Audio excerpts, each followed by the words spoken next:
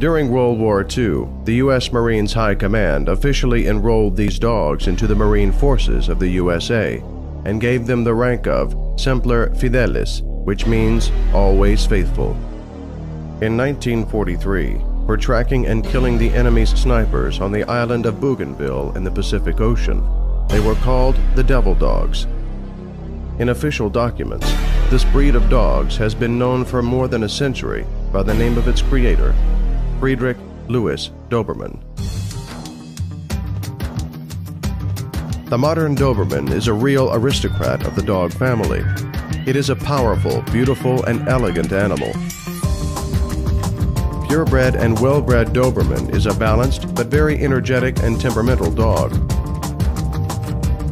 It possesses inborn protective qualities and through proper upbringing can become a wonderful bodyguard.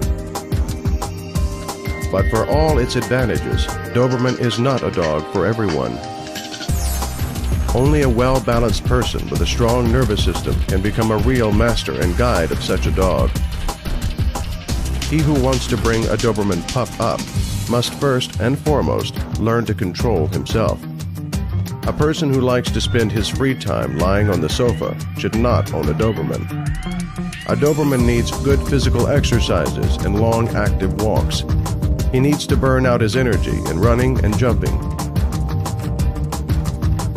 A Doberman is friendly towards people he knows and considers his friends. As for his master, this dog, as a rule, adores him or her.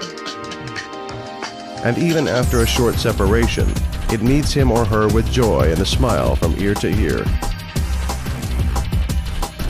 Eugene Rosenberg, a Russian dog specialist, and more so, a specialist on Doberman, states that a Doberman is such a perfect creation of nature and man that at closer acquaintance with it, it cannot but cause a splash of emotions and enthusiasm.